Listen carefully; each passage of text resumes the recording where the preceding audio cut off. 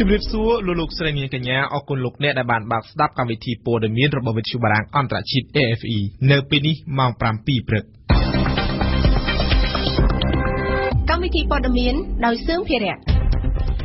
បេក្ខជនប្រឡងបាក់ឌុបអាចត្រូវធ្លាក់ឬត្រូវផ្អាកមិនឲ្យប្រឡងពី1ទៅ2ឆ្នាំបើប្រព្រឹត្តខុសបទបញ្ញត្តិលោកហ៊ុនសែនផ្ដល់កាដូពិសេសឲ្យកម្មករមុនពេលលោកចុះជួបផ្ទាល់នៅតាមរោងចក្រសាលាក្រុងនឹងដាក់ឲ្យដំណើរការដំរាយផ្លូវថ្មីនៃសេវារថយន្តក្រុងតុលាការអេស្ប៉ាញដោះលែងក្រោមលក្ខខណ្ឌអ្នកនិពន្ធអាល្លឺម៉ង់ដើមកំណត់ទូគីមួយរូបប្រជាជនហុងកុងធ្វើបាតកម្មប្រឆាំងនឹងការកាត់ទោសលើមេក្រុមយុវជនប្រជាធិបតេយ្យ3រូប RFIលោកនាយករដ្ឋមន្ត្រីហ៊ុនសែននៅថ្ងៃម្សិលមិញបានប្រកាសផ្ដល់កាដូពិសេសដល់កម្មករកម្មការិនីរោងចក្រកាត់ដេរឲ្យជិះរថយន្តក្រុងសាធារណៈដោយឥតគិតថ្លៃក្នុងរយៈពេល2ឆ្នាំក្រៅពីកាដូពិសេសនេះប្រមុខរដ្ឋាភិបាលកម្ពុជាក៏បានប្រកាសដែរថាចាប់ពីខែមករាឆ្នាំ2018តទៅកម្មករនឹងទទួលបានសេវាគាំពារផ្នែកសុខភាពដែលឥតគិតថ្លៃត្បិតរាល់ការបង់ថ្លៃលើសេវានេះគឺជាបន្ទុករបស់ថៅកែរោងចក្រវ៉ាសំណប់លំអិតព័ត៌មាននេះគឺចាប់ពីថ្ងៃទី20ខែសីហានេះតទៅរហូតដល់ថ្ងៃទី20ខែសីហាឆ្នាំ2019កម្មករកម្មការិនីរោងចក្រកាត់ដេរទាំងអស់នៅកម្ពុជានឹងត្រូវបានអនុញ្ញាតឲ្យជិះរថយន្តក្រុងសាធារណៈដោយឥតគិតថ្លៃរយៈពេល2ឆ្នាំកម្មករកម្មការិនីអាចទទួលបានសេវាពិសេសនេះដោយគ្រាន់តែបង្ហាញការសម្គាល់ខ្លួនរបស់ពួកគេតែប៉ុណ្ណោះនេះបើតាមការប្រកាសរបស់លោកនាយករដ្ឋមន្ត្រីហ៊ុនសែននៅលើគណនី Facebook ផ្លូវការរបស់លោកនៅថ្ងៃទី20សីហាខណៈដែលលោកបានជួបសំណេះសំណាលដោយផ្ទាល់ជាមួយនឹងកម្មករកម្មការិនីជាង 4000 នាក់នៅឯទីក្រុងកោះពេជ្របើតាមលោកនាយករដ្ឋមន្ត្រីហ៊ុនសែនការផ្ដល់ជូនពិសេសនេះនឹងជួយសម្រួលដល់ការចំណាយមួយចំនួនរបស់កម្មករនៅក្នុងប្រទេសកម្ពុជាក្រៅពីការផ្ដល់កាដូពិសេសនេះប្រមុខរដ្ឋាភិបាលកម្ពុជាក៏បានប្រកាសដែរថាចាប់ពីខែមករាឆ្នាំ2018ខាងមុខនេះតទៅកម្មករកម្មការិនីទាំងអស់នឹងទទួលបានថ្លៃសេវាផ្នែកគាំពារសុខភាពដោយភាគីនិយោជកគឺជាអ្នកទទួលខុសត្រូវបង់ថ្លៃ 100% ហើយថាចាប់ពីឆ្នាំ2019ខាងមុខនេះតទៅកម្មករកម្មការិនីនឹងទទួលបានប្រាក់ចូលនិវត្តន៍ដូចគ្នានឹងមន្ត្រីរាជការរដ្ឋផងដែរសូមបញ្ជាក់ថាបច្ចុប្បន្ននេះកម្ពុជាមានកម្មករនិយោជិតជាង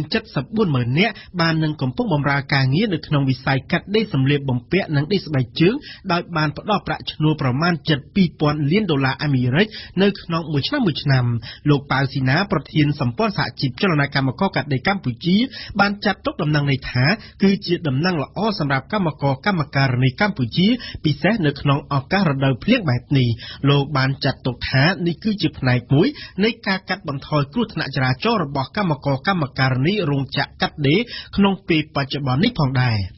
សូមបញ្ជាក់ថាបច្ចុប្បន្ននេះទីក្រុងភ្នំពេញមានរថយន្តក្រុងសាធារណៈប្រមាណជា60គ្រឿងកំពុងដាក់ឲ្យដំណើរការរត់នៅលើផ្លូវចំនួន3ខ្សែចាប់ពីវេលាម៉ោង 5 កន្លះព្រឹករហូតដល់ម៉ោង 8 កន្លះយប់ហើយចាប់ពីដើមខែកញ្ញាខាងមុខនេះតទៅអាជ្ញាធរនឹងបន្ថែមខ្សែរត់ចំនួន2ខ្សែបន្ថែមទៀតបន្ទាប់ពីអាជ្ញាធរឬរដ្ឋកោស្វ័យយ័តដឹកជញ្ជូនសាធារណៈរថយន្តក្រុងភ្នំពេញទើបតែទទួលបានអំណោយរថយន្តក្រុងចំនួន100គ្រឿងពីរដ្ឋាភិបាលចិនអ្វីដែលជាការកត់សម្គាល់ដែរការប្រកាសពីការផ្ដល់ជូនកាដូផ្ទួនពីប្រមុខរដ្ឋាភិបាលកម្ពុជានៅពេលនេះបានធ្វើឡើងស្របពេលដែលប្រមុខរដ្ឋាភិបាលកម្ពុជាបានប្រកាសពីគម្រោងចុះសំណេះសំណាលជាមួយនឹងកម្មករនៅរៀងរាល់ថ្ងៃអាទិត្យនិងសួរសុខទុក្ខកម្មករដល់រោងចក្រនៅរៀងរាល់ថ្ងៃពុធគោលបំណងនៃការជួបជុំនេះត្រូវបានប្រមុខរដ្ឋាភិបាលកម្ពុជាបញ្ជាក់ថាគឺដើម្បីស្វែងយល់ពីសុខទុក្ខលក្ខខណ្ឌការងារទំនាក់ទំនងរវាងកម្មករនិយោជិតជាមួយនិយោជកនិងសំណូមពរនានាដើម្បីសម្រួលឲ្យកម្មករនិយោជិតកាន់តែមានលក្ខខណ្ឌការងារល្អនិងមានផលិតភាពការងារកាន់តែប្រសើរជាងមុនលោកនាយករដ្ឋមន្ត្រីហ៊ុនសែននៅថ្ងៃម្សិលមិញនេះក៏បានណែនាំដែរថាប្រាក់ខែទីបំផុតរបស់កម្មករគឺមិនត្រូវក្រៅ$160នោះទេភ្លាមបន្ទាប់ពីលោកនាយករដ្ឋមន្ត្រីហ៊ុនសែនប្រកាសឲ្យកម្មករកម្មការិនីទាំងអស់ជិះរថយន្តក្រុងគ្រប់ខ្សែដោយមិនគិតថ្លៃរយៈពេល2ឆ្នាំសាលារាជធានីភ្នំពេញនៅថ្ងៃទី20សីហាម្សិលមិញក៏បានប្រកាសពីការកែសម្រួលដំរាយផ្លូវនៃខ្សែរថចាស់ព្រមទាំងដាក់ឲ្យដំណើរការខ្សែរថថ្មីផងដែរតើខ្សែរថថ្មីនៃសេវារថយន្តក្រុងនោះចេញដំណើរពីណាទៅណាខ្លះអេកឹមហុងរាយការណ៍ ផ្ដើមពីការកែសម្រួលតម្រាយផ្លូវនៃខ្សែរថចាស់ជាមុនសិនចាប់ពីថ្ងៃទី1ខែកញ្ញាចំពោះខ្សែរថទី2គឺចេញពីចំណតរថយន្តផ្សារអ៊ីអន2តាមផ្លូវអុកញ៉ាមងរទ្ធីរង្វង់មូលកម្មកោសិទ្ធិរង្វង់មូលអង្គតានទូកកផ្លូវលេខ70រង្វង់មូលគួយកាណុងផ្លូវលេខ47វត្តភ្នំផ្លូវនរោត្តមស្ពានអាកាសក្បាលខ្នល់ផ្លូវជាតិលេខ2ដល់ក្រុងតាខ្មៅខេត្តកណ្ដាលការកែសម្រួលមួយទៀតចំពោះខ្សែរថទី3ចេញពីចំណតសួនច្បាររិស័យកែវផ្លូវជាតិលេខ5រង្វង់មូលគួយកាណុងផ្លូវលេខ47វត្តភ្នំផ្លូវលេខ130ផ្សារធំថ្មីផ្លូវកម្ពុជាក្រោមស្ពានអាកាស7មករាផ្លូវសហព័ន្ធរុស្ស៊ីរង្វង់មូលចាំចៅផ្លូវជាតិលេខ3ដល់ចំណុចបូរីសន្តិភាព2បន្ទាប់ពីការកែសម្រួលសាលារាជធានីភ្នំពេញបានដាក់ឲ្យដំណើរការតម្រាយផ្លូវថ្មីដោយចេញពីចំណតសួនច្បាររិស័យកែវផ្លូវជាតិលេខ5រង្វង់មូលគួយកាណុងផ្លូវជាតិលេខ47វត្តភ្នំផ្លូវនរោត្តមផ្លូវលេខ130ផ្សារធំថ្មីផ្សារដេហ្គោស្តុបញៀងកងហ៊ីងស្តុបអាងទឹកអូឡ িম্প ិកផ្លូវព្រះមុនីរ៉េតកាត់មុខផ្សារដើមកោស្ពានអាកាសស្ទឹងមានជ័យផ្លូវវែងស្រេងស្តុបអាងទឹកកាណាឌីយ៉ាផ្សារទួលពង្រត់ដល់ចំណតបូរីសន្តិភាព2មួយខ្សែទៀតឆ្លងកាត់ទីតាំងដូចគ្នាដែរតែឆ្លងកាត់ផ្លូវជាតិលេខ4ដល់តំបន់សេដ្ឋកិច្ចពិសេសក៏មានដែរខ្សែរថចេញពីចំណតផ្សារអ៊ីអនតាមផ្លូវ1003បាត់ឆ្វេងតាមផ្លូវលេខ1966ឆ្ពោះទៅផ្លូវលេខ598បាត់ស្ដាំតាមផ្លូវលេខ566សាលាបឋមសិក្សាពៅអ៊ំទួលកកផ្លូវគីមអ៊ីសុងកាត់ក្រោមស្ពានអាកាស5មករាផ្លូវម៉ៅសេតុងស្តុបបូកូស្តុបជលផលផ្លូវសុធារសដល់ចំណុចផ្សារអ៊ីអន1ទន្ទឹមនឹងនេះចាប់ពីថ្ងៃទី1ខែតុលាខ្សែរថចេញពីចំណតផ្សារបុរីរុងរឿងផ្លូវលេខ6ស្ពានជ្រោយចង្វារង្វង់មូលគួយកាណុងផ្លូវលេខ70រង្វង់មូលអង្គតានទូកករង្វង់មូលកម្មកោសិទ្ធិផ្លូវអុកញ៉ាមងរទ្ធីផ្លូវសម្ដេចជាស៊ីមបាត់ឆ្វេងតាមផ្លូវអុកញ៉ាទ្រីហេងដល់ផ្លូវសហព័ន្ធរុស្ស៊ីបាត់ឆ្វេងឆ្ពោះទៅដល់ចំណុចផ្សារ Century Plaza បន្ថែមពីលើនេះទៀតចេញពីចំណតគីឡូម៉ែត្រលេខ9ផ្លូវជាតិលេខ5ផ្លូវ598ស្ពានអាកាស7មករាផ្លូវ271បត់តាមស្ពានអាកាសស្ទឹងមានជ័យផ្លូវព្រះមុនីរ៉េតផ្លូវព្រះសីហនុផ្លូវសុធារសដល់ចំណុចផ្សារអ៊ីអន1មួយខ្សែទៀតចេញពីចំណតគីឡូលេខ9ផ្លូវលេខ5ផ្លូវលេខ598ស្ពានអាកាស7មករាផ្លូវ271កាត់តាមស្ពានអាកាសស្ទឹងមានជ័យផ្លូវ271ស្តុបក្បាលថ្នល់ឆ្លងកាត់ស្ពានព្រះមុនីវង្សដល់ចំណតច្បារអំពៅចុងក្រោយចេញពីចំណតគីឡូម៉ែត្រលេខ9ផ្លូវលេខ5កាត់តាមស្ពានព្រៃភ្នៅផ្លូវអុកញ៉ាលីយ៉ុងផាត់ផ្លូវលេខ 6A ដល់ចំណុចផ្សារបុរីរុងរឿងសូមបញ្ជាក់ជូនថាដើម្បីទទួលបានសេវារថយន្តក្រុងដោយមិនមានការបង់ថ្លៃសេវានេះកម្មការនីគ្រាន់តែបង្ហាញការធ្វើការងារនិងទទួលបានសេវានេះភ្លាមលោកកឹមសុខាបានអះអាងថាគណៈបក្សសង្គ្រោះជាតិមិនបានគិតឬត្រៀមខ្លួនដើម្បីធ្វើបាតកម្មនោះឡើយលោកកឹមសុខាដែលបានសរសេរនៅលើគណនី Facebook របស់លោកនៅក្នុងពិធីជួបជុំជាមួយសមាជិកគណៈបកនៅក្នុងខេត្តបៃលិនដោយអះអាងថាគណៈបក្សសង្គ្រោះជាតិរបស់លោកបាននឹងកំពុងរៀបចំខ្លួនដើម្បីចូលរួមការបោះឆ្នោតជាតិឆ្នាំ2018ខាងមុខនេះលោកកឹមសុខាក៏បានអំពាវនាវឲ្យគ្រប់គូប្រកួតប្រជែងទាំងឡាយក៏ដូចជាស្ថាប័នពាក់ព័ន្ធគួររួមគ្នារៀបចំការបោះឆ្នោតជាតិនៅខែកក្កដាខាងមុខនេះឲ្យមានលក្ខណៈសេរីត្រឹមត្រូវនិងយុត្តិធម៌ដែលអ្នកឈ្នះឈ្នះដោយកិត្តិយសអ្នកចាញ់ចាញ់ដោយអស់ចិត្តគឺជាការល្អបន្ថែមពីលើនេះលោកកឹមសុខាក៏បានអំពាវនាវនៅក្នុងវេទិកាដាច់ដោយឡែកមួយទៀតនៅក្នុងខេត្តបន្ទាយមានជ័យសូមឲ្យអ្នកនយោបាយឬគណៈបកនយោបាយខ្មែរគួរតែប្រកួតប្រជែងគ្នាតែទស្សនៈរៀងៗខ្លួនអ្នកនយោបាយខ្មែរមិនគួរបន្តជេរប្រមាថលាបពណ៌គំរាមកំហែងឬបង្កការឈឺចាប់ចំពោះខ្មែរគ្នាឯងតទៅទៀតទេគណៈកម្មាធិការចន្ទ្រៃរដ្ឋសភានឹងបើកកិច្ចប្រជុំនៅថ្ងៃច័ន្ទនេះជុំវិញសេចក្តីស្នើច្បាប់ស្តីពីវិសោធនកម្មច្បាប់ស្តីពីការបោះឆ្នោតជ្រើសតាំងតំណាងរាស្ត្រដែលស្នើឡើងដោយអ្នកតំណាងរាស្ត្រគណៈបកប្រឆាំងចំនួន33រូបក្នុងគោលបំណងចង់កែប្រែមាត្រាចំនួន3នៃច្បាប់បោះឆ្នោតដើម្បីឲ្យប្រជាពលរដ្ឋខ្មែរនៅក្រៅប្រទេសអាចចូលរួមបោះឆ្នោតបាន កាសែត Cambodia Daily អាចនឹងត្រូវបិទទ្វារលោកគង់វិបុលអគ្គនាយកនៃអគ្គនាយកដ្ឋានពន្ធដារកាលពីថ្ងៃសៅរ៍បានថ្លែងថាកាសែត The Cambodia Daily ដែលជាកាសែតភាសាអង់គ្លេសប្រឈមមុខនឹងការបិទទ្វារនិងការរឹតអូសទ្រព្យសម្បត្តិប្រសិនបើកាសែតនេះខកខានមិនបង់ពន្ធនៅត្រឹមថ្ងៃទី4ខែកញ្ញានេះបើតាមកាសែតភ្នំពេញប៉ុស្តិ៍នៅព្រឹកនេះកាសែតដដែលបានសរសេរថាការថ្លែងរបស់លោកគង់វិបុលបានធ្វើឡើងបន្ទាប់ពីអគ្គនាយកដ្ឋានរបស់លោកកាលពីថ្ងៃទី4សីហាបានផ្ញើលិខិតមួយទៅកាសែត Cambodia Daily ឲ្យបង់ពន្ធចំនួន $6.3 លានអាមេរិកជុំវិញរឿងរ៉ាវនេះលោកនេះនឹងបានស្ដាប់បន្ថែមទៀតនៅក្នុងនីតិទស្សនៈសារព័ត៌មានរៀបចំជូនដោយយ៉ារស័ព្ទនាពេលបន្តិចទៀតនេះ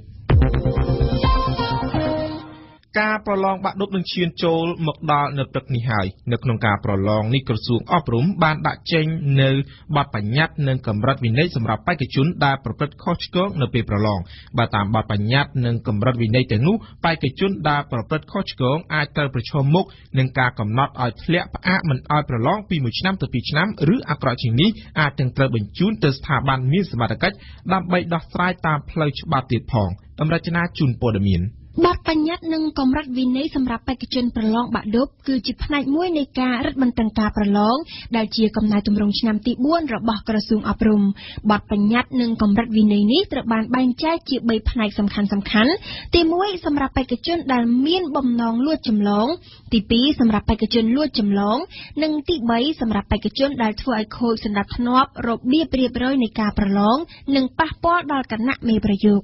ដំបូងនិយាយពីបេក្ខជនដែលមានបំណងលួចចម្លងសកម្មភាពដែលកំណត់ថាជាបំណងលួចចម្លងមានដូចជាការយកឬលាក់គ្រឿងអេឡិចត្រូនិកសៀវភៅឯកសារឬសំណៅឯកសារចូលមណ្ឌលប្រឡងប្រសិនបើរកឃើញថាបេក្ខជនប្រព្រឹត្តសកម្មភាពដែលមានបំណងលួចចម្លងដូច្នេះបេក្ខជនត្រូវប្រគល់សំណៅឯកសារទាំងនោះទៅឲ្យគណៈមេប្រយោគមុនចូលមណ្ឌលប្រឡងឬបន្ទប់ប្រឡងឬបើពុំដូច្នោះទេបេក្ខជនពុំត្រូវបានអនុញ្ញាតឲ្យចូលប្រឡងជាដាច់ខាតហើយត្រូវបានកំណត់ឲ្យធ្លាក់សម្រាប់បេក្ខជនលួចចម្លងនៅក្នុងបន្ទប់ប្រឡងតាមរយៈសំណៅឯកសារឬក៏រូបមន្តក៏ដូចជាមេរៀនដែលសរសេរលើបន្ទាត់លើបាតដៃលើភ្លៅលើទ្រនាប់ជើងនិងលើកន្សែងជូតមុខជាដើមត្រូវបានពិន្ទុ0ចំពោះវិញ្ញាសានោះនិងត្រូវបញ្ឈប់មិនឲ្យប្រឡងបន្តទៅទៀតនៅក្នុងសម័យប្រឡងនេះការអើតមើលឬក៏ចម្លងសំណើកិច្ចការពីអ្នកដទៃយកកិច្ចការអ្នកដទៃមកដាក់នៅកន្លែងខ្លួនអង្គុយការប្រើប្រាស់ទូរស័ព្ទដៃនិងឧបករណ៍អេឡិចត្រូនិកក្នុងបន្ទប់ប្រឡងការអង្គុយខុសពីលេខតុរបស់ខ្លួនឬក៏រំកិលមកអង្គុយគៀកអ្នកដទៃការបង្កឲ្យអ្នកដទៃចម្លងនិងការបដូរសញ្ញាកិច្ចការគ្នាជាដើមគឺសុទ្ធតែចាត់ទុកថាជាសកម្មភាពលួចចម្លងហើយនឹងត្រូវប្រឈមមុខនឹងការទទួលបានពិន្ទុ0ក៏ដូចជាបញ្ឈប់មិនឲ្យប្រឡងតទៅទៀតដូចគ្នាដែរចំណែកបេក្ខជនដែលមកមណ្ឌលប្រឡងក្រោយជួងទី2នឹងមិនអនុញ្ញាតឲ្យចូលប្រឡងទេក្រៅពីនោះប្រសិនបើបេក្ខជនដាក់សញ្ញាសម្គាល់លើសញ្ញាកិច្ចការឬឆ្លើយនឹងសំណួរដោយវិចារឬក៏ខ្លឹមសារដូចគ្នាទៅនឹងសំណៅវិញ្ញាសាបេក្ខជននោះនឹងត្រូវទទួលបានពិន្ទុ0ដោយឡែកនៅក្នុងពេលប្រឡងប្រសិនបើបេក្ខជនដើរចុះដើរឡើងដោយគ្មានការអនុញ្ញាតហែកសញ្ញាកិច្ចការផ្លាស់កន្លែងអង្គុយសរសេរលើសញ្ញាកិច្ចការអ្នកដទៃបេក្ខជននោះនឹងត្រូវផ្អាកមិនឲ្យប្រឡង1ឆ្នាំចំពោះបេក្ខជនណាដែលយកអាវុធជាតិផ្ទុះចូលទៅក្នុងបន្ទប់ប្រឡងនិងឲ្យអ្នកដទៃមកប្រឡងជំនួសឬក៏ធ្វើឲ្យខូចខាតសម្ភារៈក្នុងបន្ទប់ប្រឡងក្រសួងអប់រំនឹងកំណត់ឲ្យធ្លាក់ព្រមទាំងផ្អាកមិនឲ្យប្រឡង2ឆ្នាំឬអាចត្រូវបញ្ជូនទៅស្ថាប័នមានសមត្ថកិច្ចដើម្បីដោះស្រាយតាមច្បាប់ថែមទៀតក្រសួងអប់រំនៅថ្ងៃម្សិលមិញបានចេញសេចក្តីជូនដំណឹងមួយស្តីពីការត្រៀមលក្ខណៈប្រឡងក្នុងស្ថានភាពអាកាសធាតុប្រែប្រួលបើតាមក្រសួងអប់រំស្ថានភាពព្យាករណ៍ឧតុនិយមនៅក្នុងប្រទេសកម្ពុជាចាប់ពីថ្ងៃទី21ដល់ថ្ងៃទី22ខែសីហាអាចនឹងមានភ្លៀងធ្លាក់គ្រប់ទីកន្លែងទូទាំងប្រទេសហើយក្នុងករណីមណ្ឌលប្រឡងណាដែលមានភ្លៀងធំកើតមានជាក់ស្ដែងក្រសួងបានប្រាប់ឲ្យគ្រប់ប្រធានមណ្ឌលប្រឡងអនុគ្រោះឲ្យបេក្ខជនដែលមកយឺតរហូតដល់30នាទីក្រោយពីជួងចាប់ផ្ដើមវិញ្ញាសាសរសេរតែពុំពន្យាពេលនៃការបញ្ចប់វិញ្ញាសានីមួយៗឡើយដោយមានការកំណត់ហេតុច្បាស់លាស់នៅក្នុងសេចក្តីជូនដំណឹងនោះក៏បញ្ជាក់ថាបើពុំមានភ្លៀងធំត្រូវអនុវត្តតាមគោលការណ៍ដែលមានស្រាប់គឺបេក្ខជនអាចមកយឺតយ៉ាងយូរបំផុតត្រឹម15នាទីក្រោយជួងចាប់ផ្ដើមវិញ្ញាសាសរសេរ យើងផ្ដើមព័ត៌មានអន្តរជាតិដោយនិយាយពីអេស្ប៉ាញតុលាការអេស្ប៉ាញបានដោះលែងអ្នកនិពន្ធអាល្លឺម៉ង់ដើមកំណើតទួរគីមួយរូបឲ្យមានសេរីភាពនៅថ្ងៃអាទិត្យទី20សីហាដោយដាក់លក្ខខណ្ឌឲ្យគាត់ស្ថិតនៅតែក្នុងទីក្រុងម៉ាឌ្រីតអ្នកនិពន្ធរូបនោះឈ្មោះថាDogan Akanli ត្រូវបានប៉ូលីសអេស្ប៉ាញចាប់ខ្លួនកាលពីថ្ងៃសៅរ៍តាមការស្នើសុំរបស់អាជ្ញាធរទូគីអាល្លឺម៉ង់បានទាមទារអេស្ប៉ាញកុំឲ្យបញ្ជូនលោក Akanli ទៅឲ្យទូគីឲ្យសោះយើងស្ដាប់ព្រំសឿនសូលីណាលោក Dogan Akanli ជាអ្នកនិពន្ធអាល្លឺម៉ង់ដើមកំណើតទូគីត្រូវបានប៉ូលីសអេស្ប៉ាញចាប់ខ្លួនកាលពីថ្ងៃសៅរ៍ក្នុងទឹកដីអេស្ប៉ាញស្របតាមសំណើរបស់ទូគីបានសុំឲ្យប៉ូលីសអង្គតេប៉ូលចេញដីការចាប់ខ្លួនអ្នកនិពន្ធ Akanli ថ្ងៃអាទិត្យម្សិលមិញលោក Akanli ត្រូវបានតុលាការអេស្ប៉ាញដោះលែងឲ្យមានសេរីភាពដោយដាក់លក្ខខណ្ឌឲ្យលោកស្ថិតនៅតែក្នុងទីក្រុងម៉ាឌ្រីតប៉ុណ្ណោះក្នុងពេលនេះទូគីនឹងធ្វើសំណើឲ្យអេស្ប៉ាញប្រគល់ខ្លួនអ្នកនិពន្ធដើមកំណើតទូគីរូបនេះទៅឲ្យទូគីវិញយោងតាមមេធាវីរបស់អ្នកនិពន្ធ Akanli ការចាប់ខ្លួនលោក Akanli កាលពីថ្ងៃសៅរ៍គឺជាចេតនារបស់រដ្ឋាភិបាលទូគីដែលចង់វាយប្រហារក្រុមរិះគន់នៅក្រៅប្រទេសអ្នកនិពន្ធ Akanli អាយុ60ឆ្នាំធ្លាប់ជាប់ឃុំនៅទូគីក្នុងទសវត្សរ៍ឆ្នាំ1980ពីបទធ្វើសកម្មភាពប្រឆាំងពិសេសដោយសារតែលោកបានគ្រប់គ្រងសារព័ត៌មានឆ្វេងនិយមមួយលោកបានភៀសខ្លួនពីទូគីនៅឆ្នាំ1991ហើយបានទៅរស់នៅទីក្រុងកូឡូញប្រទេសអាល្លឺម៉ង់ខាងទូគីវិញប្រាប់ថាលោក Akanli ជាប់សង្ស័យថាមានពាក់ព័ន្ធនឹងការលួចប្រដាប់អាវុធមួយក្នុងឆ្នាំ1989លោកត្រូវបានចាប់ខ្លួននៅឆ្នាំ2010នៅអ៊ីស្តង់ប៊ូលមុននឹងត្រូវដោះលែងវិញរួចហើយត្រូវបានទូគីសម្រេចថាគ្មានទោសប៉ុន្តែក្រោយមកទៀតមាននីតិវិធីប្រឆាំងរូបលោកម្ដងទៀតតំណាងរាស្ត្រអាល្លឺម៉ង់មួយចំនួនលើកឡើងថាការតាមប្រមាញ់លោក Akanli គឺជារឿងនយោបាយអ្នកតំណាងក្រសួងការបរទេសអាល្លឺម៉ង់មួយរូបប្រាប់ថាអាល្លឺម៉ង់នឹងតាក់ទងអាជ្ញាធរអេស្ប៉ាញសូមឲ្យអាល្លឺម៉ង់បានចូលអន្តរាគមន៍ក្នុងរឿងអ្នកនិពន្ធ Akanli ដែលមានសញ្ជាតិអាល្លឺម៉ង់នេះដែរអាល្លឺម៉ង់នឹងរារាំងមិនឲ្យទូគីសម្រេចបំណងឲ្យអេស្ប៉ាញប្រគល់ខ្លួនអ្នកនិពន្ធរូបនេះទៅឲ្យទូគីវិញទេទំនាក់ទំនងរវាងអាល្លឺម៉ង់និងទូគីមានភាពតានតឹងនឹងគ្នាខ្លាំងតាំងពីទូគីធ្វើការបង្ក្រាបក្រុមបះបោររដ្ឋប្រហារថ្ងៃ15កក្កដាមកសប្តាហ៍ថ្ងៃនេះមានពលរដ្ឋអាល្លឺម៉ង់10នាក់ក្នុងនោះមានអ្នកមានសញ្ជាតិអាល្លឺម៉ង់និងទូគីផងដែរកំពុងជាប់ឃុំក្នុងទឹកដីទូគីកាលពីថ្ងៃអាទិត្យម្សិលមិញប្រជាជនហុងកុងរាប់ពាន់នាក់បាននាំគ្នាធ្វើបាតកម្មនៅខាងមុខតុលាការឧត្តរហុងកុងដើម្បីទាមទារតុលាការដោះលែងសកម្មជនប្រជាធិបតេយ្យហុងកុង3នាក់ដែលតុលាការនេះបានផ្ដន្ទាទោសឲ្យជាប់ពន្ធនាគារសកម្មជនទាំង3នាក់នោះគឺជាមេក្រុមបះបោរឆាត់លឿងដែលបានដឹកនាំការធ្វើបាតកម្មទាមទារលទ្ធិប្រជាធិបតេយ្យកាលពីខែកញ្ញាឆ្នាំ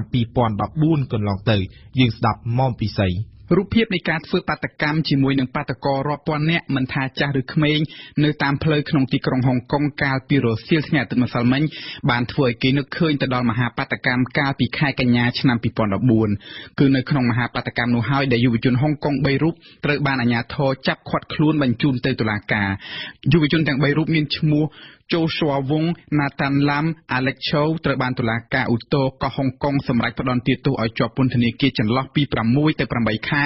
ពីបទដឹកនាំការបះបោរធ្វើបាតកម្មប្រជាជនរាប់ពាន់នាក់បានមកតវ៉ានៅខាងមុខតុលាការឧត្តរកាលពីថ្ងៃអាទិត្យម្សិលមិញដើម្បីបរិហារអំពីសាលក្រមនេះដែលពួកគេចាត់ទុកថាជាការគំរាមកំញើងដល់ស្មារតីរបស់យុវជនហុងកុងពីសំណាក់រដ្ឋាភិបាលចិនប៉េកាំងបាតកោម្នាក់ឈ្មោះ William Cheng បានលើកឡើងថាការពីតុលាការដំបូងចៅក្រមគ្រាន់តែបានសម្រេចឲ្យយុវជនទាំង3ខាងលើបំពេញពលកម្មដើម្បីប្រយោជន៍សាធារណៈពលគឺមិនមានទោសជាប់ពន្ធនាគារទេក៏ប៉ុន្តែអាជ្ញាធរហុងកុងដែលទទួលបញ្ជាពីប៉េកាំងបានដាក់ពាក្យប្តឹងឧទ្ធរណ៍ដើម្បីទាមទារឲ្យតុលាការឧទ្ធរណ៍ដាក់ទោសឲ្យធ្ងន់ជាងនេះទៅលើយុវជនប្រជាធិបតេយ្យទាំង3រូបសម្រាប់លោកនេះគឺជាភស្តុតាងយ៉ាងច្បាស់នឹងភ្នែកអំពីការប្រើអំណាចផ្ដាច់ការរបស់ក្រុងប៉េកាំងមកលើដែនដីស្វយ័តហុងកុងចំណែកកញ្ញាអានលីនិស្សិតវ័យ19ឆ្នាំម្នាក់ដែលមានវត្តមាននៅក្នុងបាតកម្មនេះដែរបានលើកឡើងថាសេចក្តីសម្រេចរបស់តុលាការអូតូនេះគឺជាការគំរាមបំផិតបំភ័យពីសំណាក់គណៈបកកុម្មុយនីសចិនមកលើចលនាបះបោររបស់យុវជនហុងកុងដែលស្រឡាញ់ចង់បានលទ្ធិប្រជាធិបតេយ្យគូរំលឹកថាមហាបាតកម្មបះបោរឆាត់លឿងដែលមានអ្នកចូលរួមភាគច្រើនជាសិស្សនិស្សិតនោះបានចាប់ផ្ដើមឡើងនៅរវាងចុងខែកញ្ញាឆ្នាំ2014ហើយបានអូសបន្លាយអស់រយៈពេល2ខែក្រុមបាតកោឆាត់លឿងបានធ្វើការតវ៉ាទាមទារឲ្យប្រជាជនហុងកុងបានទទួលសិទ្ធិបោះឆ្នោតជ្រើសរើសមេដឹកនាំខ្លួនដោយសេរី រីនិងតាមក្រឹតក្រមនៃលទ្ធិប្រជាធិបតេយ្យមិនមែនជាមេដឹកនាំដែលពេកាំងជាអ្នកចាត់តាំងមកនោះទេសូមបញ្ជាក់ថាបើតាមកិច្ចព្រមព្រៀងរវាងចិននិងអង់គ្លេសកាលពីឆ្នាំ1997ហុងកុងត្រូវស្ថិតនៅជាដែនដីស្វយ័តរបស់ប្រទេសចិនប្រទេសតែមួយប្រព័ន្ធគ្រប់គ្រងពីរផ្សេងគ្នាយ៉ាងហោចណាស់រហូតដល់ឆ្នាំ2047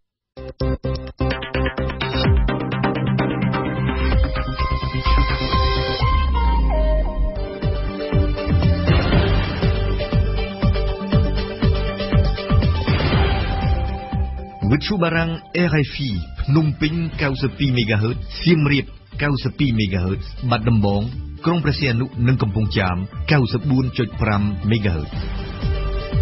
លោកអ្នកស្ដាប់វិទ្យុបារាំងអន្តរជាតិជាទីមេត្រីជាបន្តទៅទៀតនេះលោកអ្នកនាងបានស្ដាប់កម្មវិធីផ្សាយរបស់យើងដែលក្នុងនោះមានរួមមានដំបូងគឺជានីតិព្រឹត្តិការណ៍កម្ពុជាប្រចាំថ្ងៃដែលលើកឡើងអំពី4ឆ្នាំនៃកំណែទម្រង់ការអប់រំមានការសរសើរច្រើនពីកំណែទម្រង់លើការប្រឡងបាក់ឌុបបន្តមកគឺជានីតិទស្សនៈព្រឹត្តិការណ៍កម្ពុជារបស់អឹមរចនាលើកឡើងអំពីចប់បាក់ឌុបយុវជនគួរសម្រុកធ្វើការងារស្ម័គ្រចិត្តបន្តមកទៀតគឺជានីតិទស្សនៈព្រឹត្តិការណ៍ពិភពលោករបស់បូលីនដាវីតដែលមានបទអន្តរាគមន៍ស្ដីអំពីសហរដ្ឋអាមេរិកកាណាដានិងមិចស៊ិកចាប់ផ្ដើមចរចាកិច្ចព្រមព្រៀងទីផ្សារសេរីអាមេរិកខាងជើងឡើងវិញនីតិទស្សនៈសារព័ត៌មាននៅថ្ងៃនេះគឺជាការរៀបចំជូនដោយយ៉ារស័ព្ទនិងចុងបញ្ចប់នៃកម្មវិធីព័ត៌មានរបស់យើងគឺជានីតិបទយកការរបស់អឹមណាវិនដែលនឹងនិយាយអំពីម្ដាយអ្នកស្រីទេវ៉ានីថាកូនគាត់អស់ទ្រព្យបាត់បង់សុភមង្គលដោយសារការការពារសិទ្ធិមនុស្សព្រឹត្តិការណ៍កម្ពុជាប្រចាំថ្ងៃក្រុមអង្គការសង្គមស៊ីវិលដែលធ្វើការលើវិស័យអប់រំបានស្វាគមន៍ចំពោះកំណែទម្រង់ប្រព័ន្ធអប់រំរបស់កម្ពុជាក្នុងរយៈពេល4ឆ្នាំចុងក្រោយនេះប៉ុន្តែចំណុចខ្វះខាតមួយចំនួនដូចជាការផ្ដល់ឱកាសស្មើគ្នាក្នុងការទទួលបានការអប់រំក៏នៅចោទជាបញ្ហានៅឡើយចំណែកក្រសួងអប់រំក៏បានទទួលស្គាល់ចំណុចខ្វះខាតរបស់ខ្លួនមួយចំនួនដែរតែចាប់តាំងពីឆ្នាំ2014មកកំណែទម្រង់ការអប់រំកម្ពុជាមានអ្វីខ្លះអ្វីជាចំណុចខ្វះខាតសូមអញ្ជើញលោកនាងស្ដាប់ដូចតទៅនៅឆ្នាំ2017នេះគឺជាឆ្នាំទី4ហើយនៃកំណែទម្រង់ប្រព័ន្ធអប់រំរបស់កម្ពុជាក្រុមអង្គការសង្គមស៊ីវិលបានស្វាគមន៍ចំពោះកំណែទម្រង់ប្រព័ន្ធអប់រំនេះបើទោះបីជានៅមានចំណុចមួយចំនួនខ្វះខាតក៏ដោយចុះ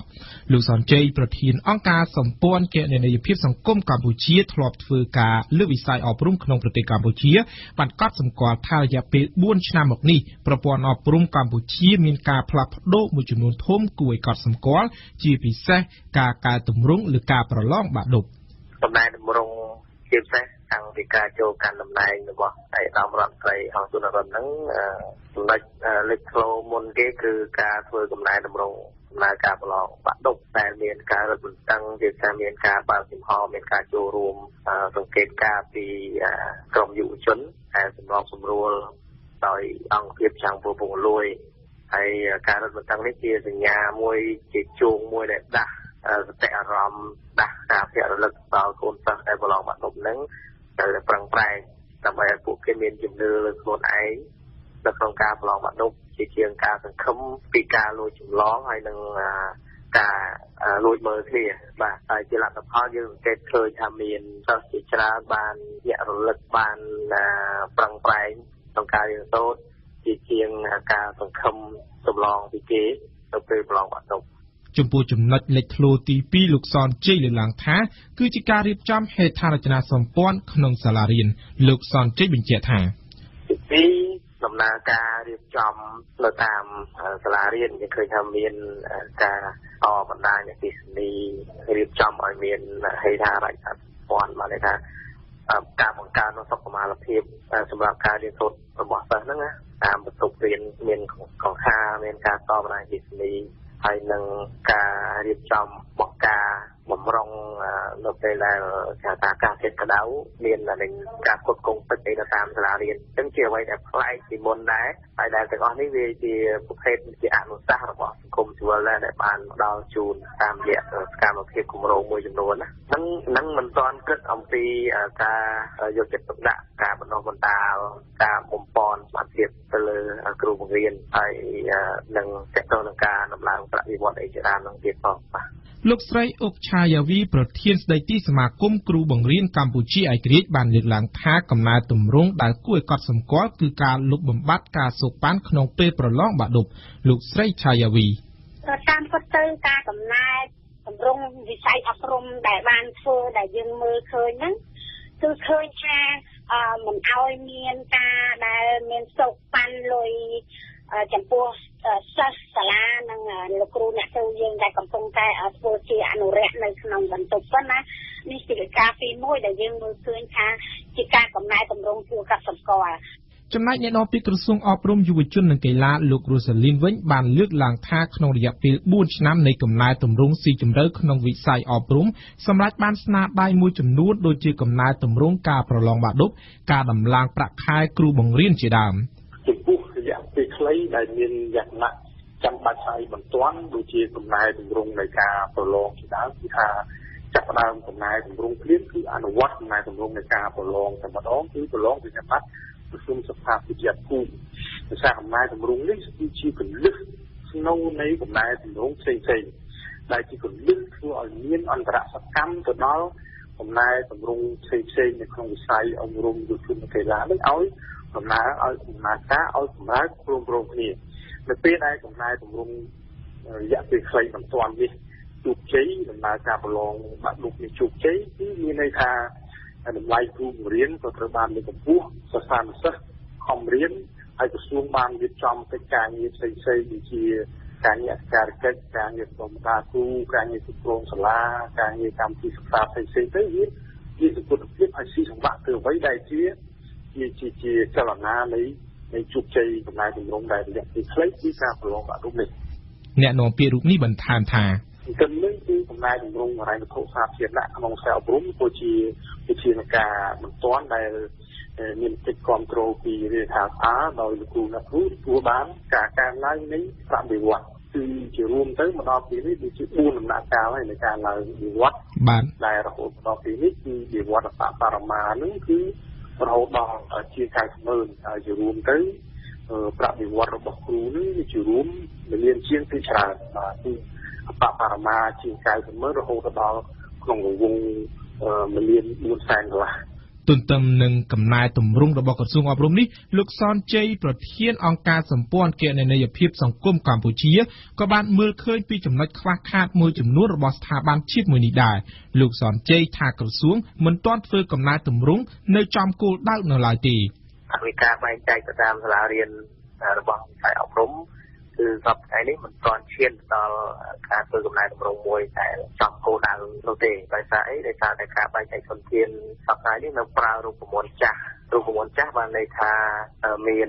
ការបែងចែកថវិកានោះទៅតាមចំនួនសិស្សមិនមែនទៅតាមតម្រូវការរបស់សាលារៀនទេអញ្ចឹងហើយរបៀបនៃការបែងចែកទាំងអស់នេះនាំឲ្យ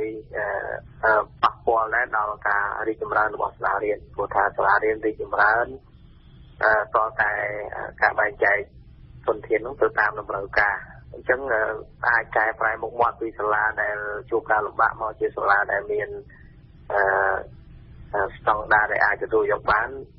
មានតែការបែងចែកធនធានទៅតាមតម្រូវការទេបានន័យថាសាលានៅទីជនបទដាច់ស្រយាលគាត់ខ្វះធនធានអញ្ចឹងក្រសួងត្រូវតែមើលអតិថិជនដើម្បីកសាងសាលានោះឲ្យល្អដើម្បីទាក់ទាញការចូលរៀនរបស់សិស្សបានច្រើនលោកសនជ័យបន្ថែមថាឱកាសស្មើគ្នាក្នុងការទទួលបានការអប់រំក៏ជាបញ្ហាប្រឈមដែរមួយទៀតដែរគឺឱកាសស្មើគ្នាឱកាសស្មើគ្នានៅក្នុងការទទួលបានការអប់រំហ្នឹងក៏នៅតែជាបញ្ហាដែរដោយសារអីសិស្សនៅទីជនបទមានឱកាសរៀនសូត្រហ្នឹងតែជាងសិស្សដែលនៅទីជំនជនមានន័យថា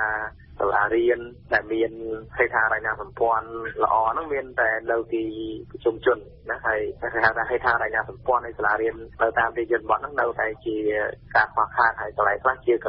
សាលាដែលទ្រុឌទ្រោមណាហើយដែលត្រូវការឲ្យមានការដោះស្រាយជាបន្ទាន់ដែរលោករ៉ូសាលីនអ្នកនាំពាក្យក្រសួងអប់រំបញ្ជាក់ថាក្រសួងមើលឃើញចំណុចមួយចំនួនទៀតដែលត្រូវការកែលម្អបន្ថែមទៀតដូចជាហេដ្ឋារចនាសម្ព័ន្ធសម្ភារៈសម្រាប់សិស្សអនុវត្តនិងសមត្ថភាពគ្រូបង្រៀនជាដើមជារួមក្រៅពីលទ្ធផលការងារដែលយើងបានអនុវត្តកន្លងមកនេះគឺគួរបានជោគជ័យយ៉ាងទៅនេះក៏យើងមើលឃើញមួយចំនួនដែលយើងត្រូវ កែលម្អបន្តទៅមុខទៀតដែរចាស់ដៃជាផ្នែកហេដ្ឋារចនាសម្ព័ន្ធបាទយកមកសម្រាប់ជួយយមទៅលោកបានផ្ដល់ជាអគារសិក្សាពីជាន់អគារសិក្សាហើយផ្ដល់ជាបណ្ណាល័យជាដើមរោងជាងជាដើមហើយក្រសួងក៏បានកសាងជួសជុលសាលាថ្មីហើយមកយល់កន្លងជាដើមហើយទីនេះក៏ជាមានការវិនិយោគទៅលើផ្នែកហេដ្ឋារចនាសម្ព័ន្ធបន្ថែមអ្នកនាំពាក្យក្រសួងអប់រំបន្ថែមថាហើយជាពិសេសគឺការវិនិយោគទៅលើផ្នែកខាងវិស្វកម្មដែលទាមទារឲ្យមានឧបករណ៍ក្នុងការបង្រៀនសិស្សនិស្សិតផ្នែកខាងវិស្វកម្មឧបករណ៍ពិសោធន៍ឧបករណ៍បង្រៀនឧបករណ៍តេស្តជាដើមវាជាចំណុចមួយដែលយើងត្រូវវិនិយោគបន្ថែមហើយទន្ទឹមនេះគឺត្រូវវិនិយោគនៅក្នុងក្របខ័ណ្ឌទីប្រជុំជនផងវិនិយោគនៅក្នុងក្របខ័ណ្ឌទីជនបទផងហើយក្រៅពីនេះយើងមានចំណុចមួយចំនួនទៀតពាក់ព័ន្ធនឹងគ្រូ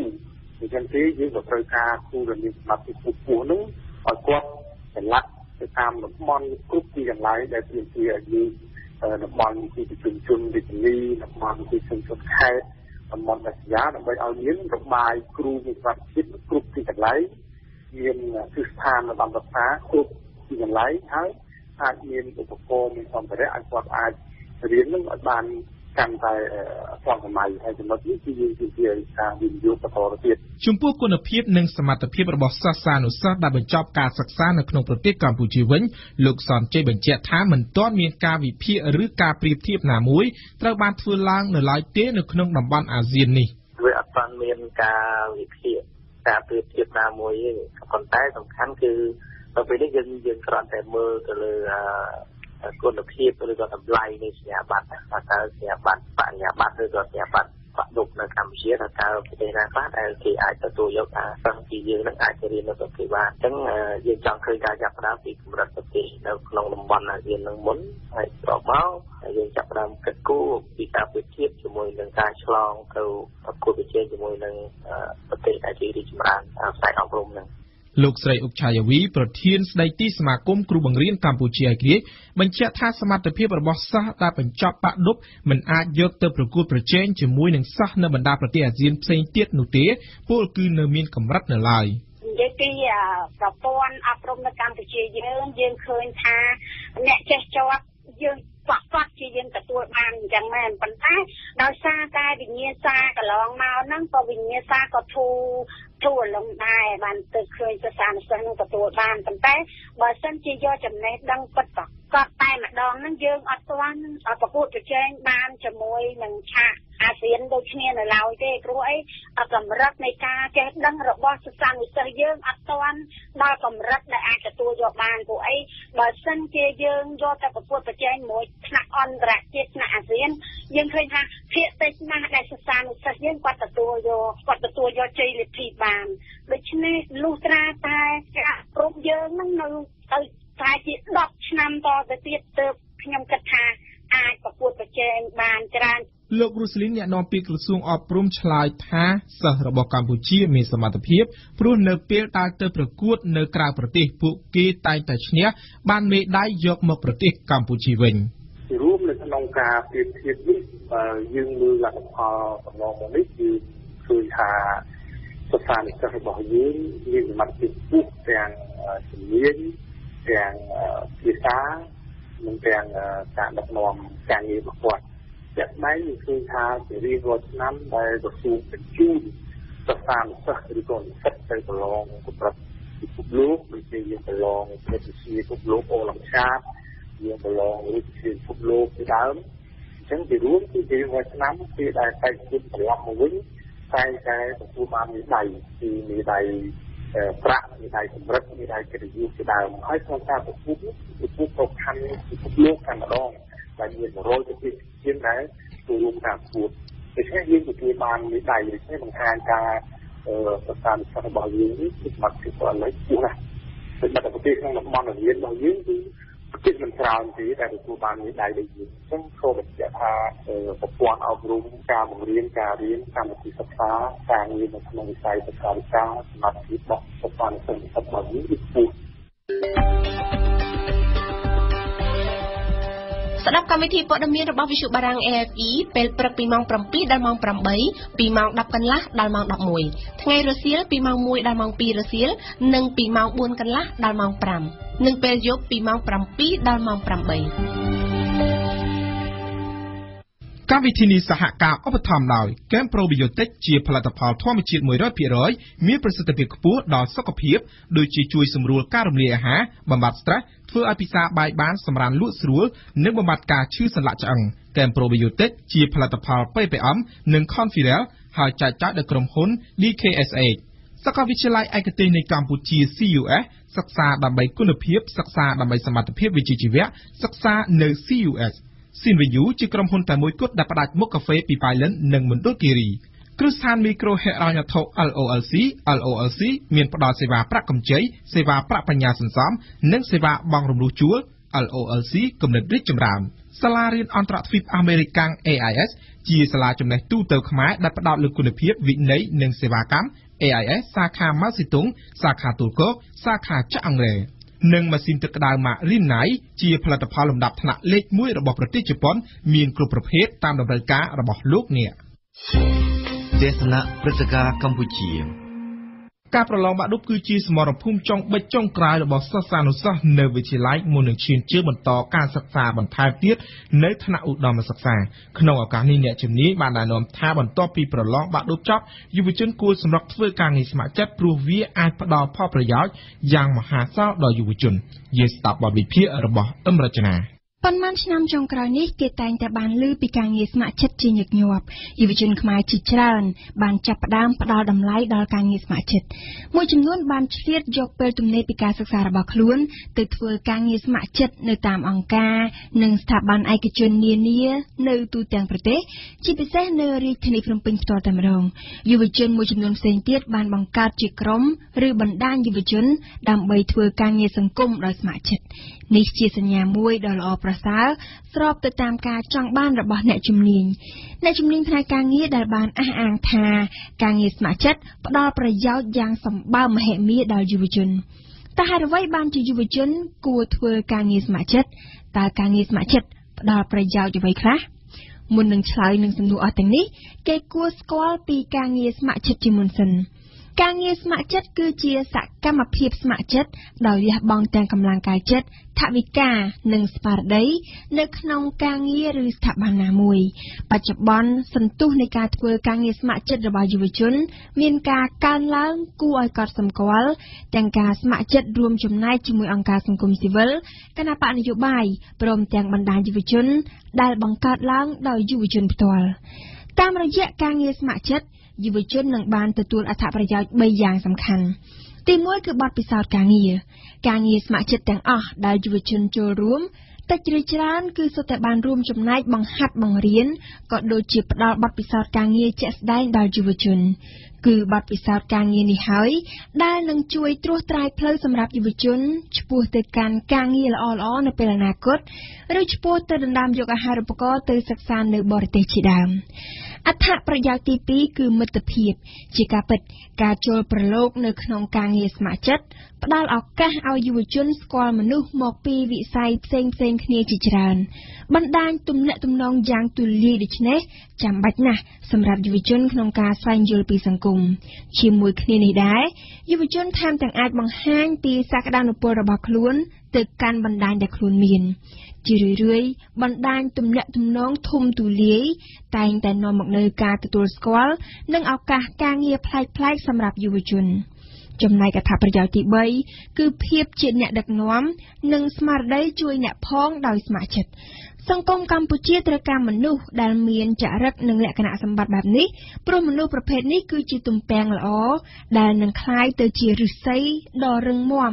នៅពេលអនាគតតាមរយៈផលប្រយោជន៍សំខាន់ទាំងនេះនិស្សិតដែលកំពុងតែសិក្សានៅមហាវិទ្យាល័យគួរណាស់តែឆ្លៀតពេលទំនេរពីការសិក្សារបស់ខ្លួនទៅធ្វើការងារស្ម័គ្រចិត្តខ្លះការធ្វើការងារស្ម័គ្រចិត្តនឹងជួយឲ្យយុវជនចេះស្រឡាញ់រាប់អានគ្នា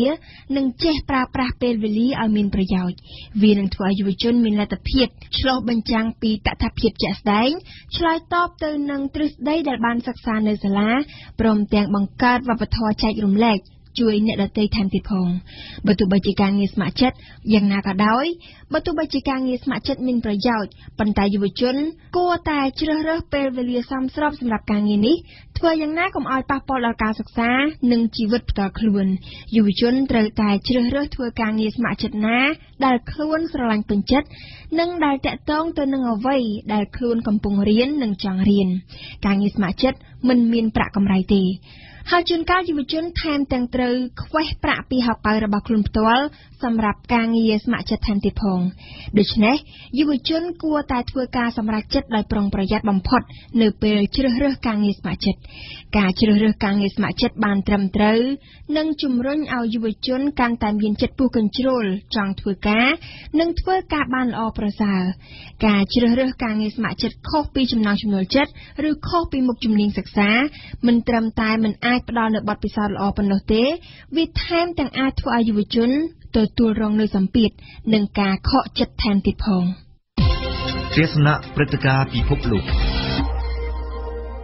សហរដ្ឋអាមេរិកមិចស៊ិកនិងកាណាដាកំពុងបើកកិច្ចចរចាគ្នាឡើងវិញជុំវិញសំណុំរឿងកិច្ចព្រមព្រៀងទីផ្សារសេរីអាមេរិកខាងជើងប្រទេសទាំង3ជាសមាជិកកិច្ចព្រមព្រៀងបណ្ដូរពាណិជ្ជកម្មសេរីនេះការចរចាឡើងវិញនេះត្រូវបានធ្វើឡើងតាមការស្នើសុំពីលោកប្រធានាធិបតីអាមេរិក Donald Trump ភាគីអាមេរិកតែងតែត្អូញត្អែថាខ្លួនបានបាត់បង់ប្រយោជន៍សេដ្ឋកិច្ចជាច្រើនក្រោយពីទីផ្សារសេរីនេះបានចូលជាធរមានចាប់តាំងពីឆ្នាំ1994មកតើប្រទេសទាំង3ចរចាលើចំណុចអ្វីខ្លះតើការចរចានេះនឹងធ្វើឡើងប៉ុន្មានដំណាក់កាលយើងស្ដាប់ Bolin David ដូចតទៅដោយការសន្យាពេលឃោសនាស្វែងរកសម្លេងឆ្នោតDonald Trump បានស្នើឲ្យមានការបើកការចរចាឡើងវិញដើម្បីធ្វើទំនើបនីយកម្មកិច្ចព្រមព្រៀងបណ្ដូរពាណិជ្ជកម្មសេរីអាមេរិកខាងជើងកិច្ចព្រមព្រៀងទីផ្សារសេរីនេះមានឈ្មោះកាត់ជាភាសាបារាំងហៅថា ALENA ឬជាភាសាអង់គ្លេសថា NAFTA កិច្ចព្រមព្រៀងនេះត្រូវបានចូលជាធរមានកាលពីឆ្នាំ1994ពលគឺវាមានអាយុ23ឆ្នាំហើយចាប់តាំងពីទីផ្សារនេះបានបើកទូលាយមកគេសង្កេតឃើញថាសន្ទុះបណ្ដូរពាណិជ្ជកម្មក្នុងលំហសេដ្ឋកិច្ចរវាងប្រទេសទាំង3នៅអាមេរិកខាងជើងពលគឺកាណាដាសហរដ្ឋអាមេរិកនិងមិចស៊ិកមានកំណើនកើនឡើងខ្ពស់គួរឲ្យកត់សម្គាល់ប៉ុន្តែចាប់តាំងពីលោក Donald Trump បានឡើងកាន់កាប់អំណាចមកក្រុមរដ្ឋបាលរបស់លោកប្រធានាធិបតីអាមេរិកថ្មីបានចាត់ទុកកិច្ចព្រមព្រៀងពាណិជ្ជកម្មនេះថាជាដើមហេតុនៃអនុភាពសេដ្ឋកិច្ចអាមេរិកនាកំឡុងពេលឃោសនាស្វែងរកសម្លេងឆ្នោតលោក Donald Trump តែងចោទប្រកាន់កិច្ចព្រមព្រៀងទីផ្សារសេរីនេះថាជាមហន្តរាយមួយដែលបានបង្កឲ្យពលរដ្ឋអាមេរិកជាច្រើនលានអ្នកបាត់បង់ការងារធ្វើលើពីនេះទៅទៀតរដ្ឋាភិបាលអាមេរិកថ្មីបានចាត់ទុកសំណុំរឿងនេះថាជាអត្តភាពក្នុងកម្មវិធីនយោបាយរបស់ខ្លួនជារឿយៗរដ្ឋាភិបាលអាមេរិកក្រោមការដឹកនាំរបស់លោក Trump តែងចង្អុលមុខចំលើប្រទេសមិចស៊ិកថាបានលួចយកការងារពលរដ្ឋអាមេរិកការចរចារវាងប្រទេសទាំង3នេះនឹងត្រូវធ្វើឡើងជា3ដំណាក់កាលជំហានទី1គឺការចរចានៅលើទឹកដីសហរដ្ឋអាមេរិកនៅរដ្ឋធានី Washington ការចរចានេះចាប់ផ្ដើមពីថ្ងៃទី16ដល់ថ្ងៃទី20សីហានេះបើទោះបីការចរចាជំហានទី1នេះត្រូវបានបិទបញ្ចប់ប៉ុន្តែគិតមកដល់ពេលនេះគេនៅមិនទាន់ដឹងលទ្ធផលបណ្ដោះអាសន្ននៃកិច្ចពិភាក្សាត្រីភាគីនេះនៅឡើយទេចំណែកការចរចាជំហានទី2វិញគឺគេនឹងគ្រោងធ្វើនៅប្រទេសមិចស៊ិកចាប់ពីថ្ងៃទី5ខែកញ្ញាខាងមុខនេះហើយការចរចាដំណាក់កាលចុងក្រោយពលគឺជំហានទី3នឹងត្រូវប្រព្រឹត្តនៅលើទឹកដីប្រទេសកាណាដាប៉ុន្តែគេនៅមិនទាន់ដឹងការបរិច្ឆេទនៃជំនួបចុងក្រោយនេះនៅឡើយទេប្រធានដឹកនាំគណៈបដិភូនៅលើតុចរចានេះមានដូចជាលោក Robert Lighthizer អ្នកដំណើរពាណិជ្ជកម្មអាមេរិកលោកស្រី Chrystia Freeland រដ្ឋមន្ត្រីការបរទេសប្រទេសកាណាដាលោក Ildefonso Gazado Villarreal រដ្ឋលេខាធិការសេដ្ឋកិច្ចមិចស៊ិកមួយថ្ងៃមុនបើកការចរចានេះលោក Donald Trump បានប្រកាសធានាប្រាប់ពលរដ្ឋអាមេរិកថាភាគីអាមេរិកនឹងចរចាសារលើសំណុំរឿងកិច្ចព្រមព្រៀងនៃកម្មសេរីនេះឡើងវិញក្នុងគោលបំណងនាំការងារត្រឡប់មកសហរដ្ឋអាមេរិកវិញមែនទែនទៅមានតំណាងរាស្ត្រមួយចំនួនមកពីគណៈបកប្រជាធិបតេយ្យដែលកំពុងដើរតួជាគណៈបកជំទាស់នៅសភាទាំងពីរថ្នាក់ក៏បានគាំទ្រយោបល់របស់លោក Donald Trump ផងដែរក្នុងនោះមានដូចជាលោកស្រី Rosa DeLauro សមាជិកសភាម្នាក់ដែលបានថ្លែងថាមានការងារចំនួន1លានដែលមានប្រាក់ខែខ្ពស់ត្រូវបានបាត់បង់នៅសហរដ្ឋអាមេរិកដោយសារតែពួកថៅកែបានធ្វើអំណះទីការងារនោះទៅប្រទេសមិចស៊ិក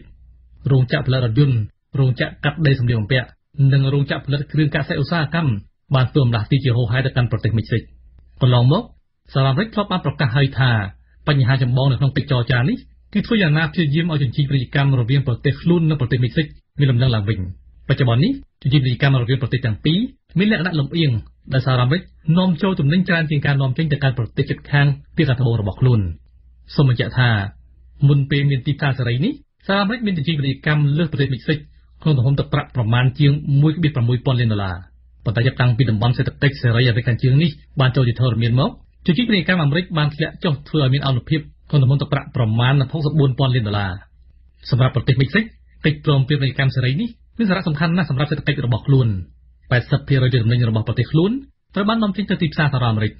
ចំពោះប្រទេសកាណាដាវិញដែលជាប្រទេសមានភូមិផងរបងនៅភាគខាងជើងសហរដ្ឋអាមេរិកការចរចានេះហាក់ពុំសូវក្តៅគគុកឡើយព្រោះប្រទេសកាណាដាគឺជាអតិថិជនដ៏ធំមួយផង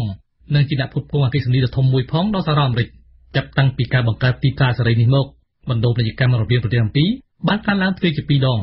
ប៉ុន្តែជាទស្សនវិជ្ជារួមជាពាណិជ្ជកម្មរវាងប្រទេសទាំងពីរមានលក្ខណៈស្ទើរស្មើគ្នាចំណុចមួយដែលអាចបង្កឲ្យមានភាពតានតឹងរវាងកាណាដានិងសហរដ្ឋអាមេរិកគឺទាក់ទងនឹងយន្តការដោះស្រាយចំនួនពាណិជ្ជកម្មដែលមានចែងនៅក្នុងចម្ពោះទី19នៃកិច្ចព្រមព្រៀងនេះយន្តការបច្ចុប្បន្ននេះបានចែងច្បាស់ហើយថាក្នុងករណីមានចំនួនណាមួយលើទំនិញនាំចេញឬនាំចូលរវាងប្រទេសណាមួយគេនឹងយកសំណុំរឿងនោះទៅដោះស្រាយនៅតុលាការពាណិជ្ជកម្មអន្តរជាតិសហរដ្ឋអាមេរិកបានបង្ហាញចំហចង់លុបចោលចម្ពោះនេះដែលពុំចាំបាច់បញ្ជាក់យន្តការដោះស្រាយចំនួនជាលក្ខណៈអន្តរជាតិឡើយលើសពីនេះផងដែរភាគីកាណាដានិងមិចស៊ិកក៏បានបង្ហាញចំហរួមគ្នារួចហើយថាពួកគេនឹងមិនអនុញ្ញាតឲ្យលុបចោលចម្ពោះនេះដាច់ខាតទេសនាសារព័ត៌មានតែអត្ថបទកាសែតដែលបោះពុម្ពផ្សាយនៅថ្ងៃនេះនិយាយពីអ្វីខ្លះសូមអញ្ជើញស្ដាប់ការអធិប្បាយរបស់យ៉ារ៉ាសាប់ដូចតទៅមានកាសែតមួយចំនួនប៉ុណ្ណោះដែលបានចុះផ្សាយនៅព្រឹកថ្ងៃច័ន្ទនេះហើយទៀតសោតរឿងដែលកាសែតនាំគ្នាចេញផ្សាយព្រមព្រៀងនៅទំព័រមុខរបស់ខ្លួនក្នុងព្រឹកនេះគឺរឿងទាក់ទិននឹងជំនួបរវាងលោកនាយរដ្ឋមន្ត្រីកម្ពុជាជាមួយកម្មកររោងចក្រនៅកោះពេជ្រកាលពីម្សិលមិញកាសែតខ្មែរថាមបានដាក់រូបភាពលោកនាយរដ្ឋមន្ត្រីហ៊ុនសែនកំពុងឈរចាប់ដៃជាមួយកម្មករនីឈរស្វាគមន៍លោកពេញមួយទំព័រមុខរបស់ខ្លួនអមដោយចំណងជើងថាលោកនាយរដ្ឋមន្ត្រីផ្ដល់ឲ្យការជិះរថយន្តក្រុងសេវាសុខភាពកំណើនប្រាក់ខែរីឯកាសែតភ្នំពេញប៉ោះឯណោះវិញក៏មិនខុសគ្នាដែរបានបង្ហាញរូបភាពយ៉ាងធំស្ទើរតែពេញមួយទំព័រមុខរបស់ខ្លួនដែលលោកនាយរដ្ឋមន្ត្រីហ៊ុនសែនកំពុងត្រូវបានវងកម្មករស្រីប្រុសចោមរោមថតរូបជាមួយនៅពីក្រោមរូបភាពកាសែតនេះបានដាក់ចំណងជើងធំថាលោកហ៊ុនសែនឲ្យកម្មករទៅចុះឈ្មោះហើយថាការដំឡើងប្រាក់ខែមិនមែនជាការទាមទាររបស់បកប្រឆាំងនោះទេកាសែតចេញផ្សាយជាភាសាខ្មែរនិងអង់គ្លេសនេះបានពណ៌នាថាលោកហ៊ុនសែនបានថ្លែងនៅលើទំព័រ Facebook របស់លោកថាដើម្បីសម្រួលដល់ក្មួយកម្មករអាចចុះឈ្មោះបោះឆ្នោតបានគឺក្មួយអាចទៅចុះឈ្មោះនៅទីតាំងជិតកន្លែងធ្វើការរបស់ក្មួយផ្ទាល់តែម្ដងដោយមិនចាំបាច់ធ្វើដំណើរទៅខេត្តដែលត្រូវបានចំណាយពេលវេលាច្រើនប៉ះពាល់ដល់ការងារការចុះឈ្មោះបោះឆ្នោតគឺចាប់ផ្ដើមនៅថ្ងៃទី1/9/2017នេះសូមក្មួយកម្មករកម្មការិនីទៅចុះឈ្មោះបោះឆ្នោតឲ្យបានគ្រប់គ្នាយើងតាមកាសែតនេះដដែលបច្ចុប្បន្ននេះរាជរដ្ឋាភិបាលកម្ពុជាបានយកចិត្តទុកដាក់ចំពោះកម្មករស្ថានភាពការងារនិងជីវភាពរស់នៅរបស់កម្មករក្នុងនោះមានដូចជាការដំឡើងប្រាក់ខែដែលបានធ្វើជាបន្តបន្ទាប់ការដំឡើងប្រាក់ខែនេះមិនមែនដំឡើងតាមការទាមទាររបស់បកប្រឆាំងទេគឺការខិតខំប្រឹងប្រែងគិតគូរយ៉ាងយកចិត្តទុកដាក់បំផុតពីរាជរដ្ឋាភិបាលទន្ទឹមនឹងរាជរដ្ឋាភិបាលដែលបានខិតខំគៀកអ្នកវិនិយោគពីក្រៅប្រទេសមកកម្ពុជាគឺបកប្រឆាំងហាមមិនឲ្យប្រទេសដទៃទិញផលិតផលពីកម្ពុជាទៀតឬមកវិនិយោគនៅកម្ពុជាឡើយដែលបានធ្វើឲ្យប៉ះពាល់យ៉ាងខ្លាំងដល់ជីវភាពរស់នៅកម្មករកម្ពុជាក៏មិនខុសគ្នាដែរចំពោះកាសែត Cambodia Daily វិញបានដាក់រឿងនេះនៅទំព័រមុខដែរក្នុងការតាក់ទាញប្រជាប្រិយភាពលោកហ៊ុនសែនសន្យាបង្កើនជីវភាពកម្មករនិងប្រាក់សោធននិវត្តន៍នេះគឺជាចំណងជើងរបស់កាសែតចេញផ្សាយជាពីរភាសានេះបើទោះជាស្ថិតនៅក្នុងទំព័រមុខរបស់ខ្លួនក៏ដោយរឿងនេះមិនមែនជារឿងធំរបស់កាសែត The Cambodia Daily នោះទេរឿងធំរបស់កាសែតនេះនៅព្រឹកនេះគឺរឿងធ្វើសន្និសីទកាសែតរបស់ប្រេសិដអង្គការសហប្រជាជាតិតាក់ទងនឹងសិទ្ធិសេរីភាពរបស់កម្ពុជាឯណោះទៅវិញ The Cambodia Daily បានបង្ហាញរូបភាពតំណាងអង្គការសហប្រជាជាតិលោកស្រី Rona Smith និងលោកស្រី Van Lehi កំពុងអង្គុយថ្លែងក្នុងពិធីសន្និសីទកាសែតនៅក្នុងក្រុងភ្នំពេញកាលពីរសៀលថ្ងៃសុក្រកន្លងទៅកាសែតនេះបានដាក់ចំណងជើងថាកម្ពុជាខិតទៅរកស្ថានភាពគ្រោះថ្នាក់ដោយមានការគំរាមកំហែងបើតាមកាសែតនេះក្នុងសន្ទរកថាបញ្ចប់នៃដំណើរទស្សនកិច្ចលើកទី4របស់លោកស្រី Rona Smith មកកាន់ប្រទេសកម្ពុជាក្នុងនាមជាអ្នកធ្វើរបាយការណ៍ពិសេសផ្នែកសិទ្ធិមនុស្សរបស់អង្គការសហប្រជាជាតិប្រចាំនៅកម្ពុជាលោកស្រី Rona Smith បានជំរុញឲ្យរដ្ឋាភិបាលធានាឲ្យមានការពិភាក្សាដេញដោលបើកចំហហើយបានរិះគន់អំពីបរិយាកាសនៃការបំផិតបំភ័យនិងបង្កការភ័យខ្លាចនាពេលបច្ចុប្បន្ននេះក្នុងអត្ថបទកាសែតនេះដដែលតែកថាខណ្ឌផ្សេងគ្នាលោកស្រី Rona Smith សន្និដ្ឋានថាស្ថានភាពទូទៅនៅកម្ពុជាទំនងជាខិតទៅរកភាពគ្រោះថ្នាក់ ក្នុងរឿងនេះតែមួយក៏មានការចុះផ្សាយនៅក្នុងកាសែតខ្មែរថាមផងដែរប៉ុន្តែរឿងនេះមិនមែនជារឿងធំរបស់កាសែតនេះឡើយមន្ត្រីអង្គការសហប្រជាជាតិលោកស្រី Rona Smith ថាកម្ពុជាស្ថិតនៅក្នុងភាពគ្រោះថ្នាក់នេះគឺជាចំណងជើងរបស់កាសែតខ្មែរថាមស្ថិតនៅក្នុងទំព័រទី 6 មិនមានសោះឡើយរឿងនេះនៅក្នុងកាសែតភ្នំពេញប៉ុស្តិ៍រឿងធំបន្ទាប់របស់កាសែតភ្នំពេញប៉ុស្តិ៍ឯនោះវិញគឺទាក់ទងនឹងភាពរកាំរកូសរបស់កាសែត The Cambodia Daily ភ្នំពេញប៉ុស្តិ៍បានដាក់ចំណងជើងរបស់ខ្លួនថាកាសែត The Cambodia Daily អាចត្រូវបិទទ្វារចំពោះរឿងនេះផងដែរកាសែត Cambodia Daily ខ្លួនឯងឯនោះវិញក៏បានលើកយកមកចុះផ្សាយនៅទំព័រមុខរបស់ខ្លួនដែរដោយកាសែតនេះបានដាក់ចំណងជើងថាអគ្គនាយកពន្ធដារគម្រាមបិទកាសែត Cambodia Daily នៅថ្ងៃទី 4 ខែកញ្ញាបើមិនសងបំណុលពន្ធតាមអសានវត្តបើតាមអ្នកគ្រប់គ្រងដែលកាសែតនេះបានដកស្រង់សម្ដីយកមកចុះផ្សាយថារដ្ឋាភិបាលបានកំណត់អសានវត្តបញ្ចប់សេរីភាពសារព័ត៌មាននៅកម្ពុជាប៉ុន្តែយើងនឹងបន្តរហូតដល់ពេលមានការសម្រេចចុងក្រោយយើងងាកមកបញ្ចប់នីតិទស្សនៈសារព័ត៌មានរបស់យើងជាមួយកាសែតភ្នំពេញប៉ុស្តិ៍តាក់ទងនឹងរឿងទឹកដីកំណត់របស់ប្រធានរដ្ឋសភាកម្ពុជាស្ថិតនៅតាមបណ្ដោយព្រំដែនកម្ពុជាវៀតណាមកាសែតភ្នំពេញប៉ុស្តិ៍បានដាក់ចំណងជើងនៅក្នុងទំព័រមុខរបស់ខ្លួនថាមន្ត្រីគណៈបកប្រជាជនកម្ពុជាគាំទ្រភូមិលោកហេងសំរិនស្ថិតនៅក្នុងទឹកដីវៀតណាមបើតាមកាសែតភ្នំពេញប៉ុស្តិ៍នេះអ្នកនាំពាក្យគណៈបកប្រជាជនកម្ពុជាលោកសុកអេសាននិងអ្នកនាំពាក្យរដ្ឋាភិបាលលោកផៃស៊ីផានបានថ្លែងកាលពីម្សិលមិញថាការលើកឡើងរបស់លោកសុកតូចគឺមិនខុសទេគឺព្រោះភូមិរបស់លោកហេងសំរិនពិតជាស្ថិតនៅក្នុងទឹកដីវៀតណាមពិតមែនបើយោងតាមផែនទីខ្នាត1 លើ 100,000 បទយកកាម្ដាយអ្នកស្រីទេវ៉ានីបាននិយាយទាំងអួលដើមកថាកូនស្រីគាត់គឺអ្នកស្រីទេវ៉ានីបានបាត់បង់សុភមង្គលនិងទ្រព្យសម្បត្តិដោយសារសកម្មភាពការពារសិទ្ធិមនុស្សមួយឆ្នាំមកហើយដែលអ្នកស្រីទេវ៉ានីបានជាប់ពន្ធនាគារហើយកូនរបស់គាត់2នាក់និងការចាយវាយរបស់អ្នកស្រីនៅក្នុងពន្ធនាគារមួយផ្នែកធំបានមកពីការលក់សាំងនិងលាងម៉ូតូរបស់ម្ដាយគាត់ដែលមានវ័យជរាសូមស្ដាប់សេចក្តីរាយការណ៍របស់អឹមណាវិនដូចតទៅចាបើរឿងខ្ញុំទីខ្ញុំបាក់ព្រោះខ្ញុំលាងម៉ូតូទៀតចាគឺលាងម៉ូតូផងលក់អតិផុកផងចាខ្ញុំចាស់ហើយ68ចេះប្រឹងធ្វើចឹងទៅដើម្បីកូនណាមានអាយុ70ឆ្នាំទៅហើយអ្នកស្រីស៊ីហៀបដែលជាម្ដាយរបស់អ្នកស្រីទេវ៉ានី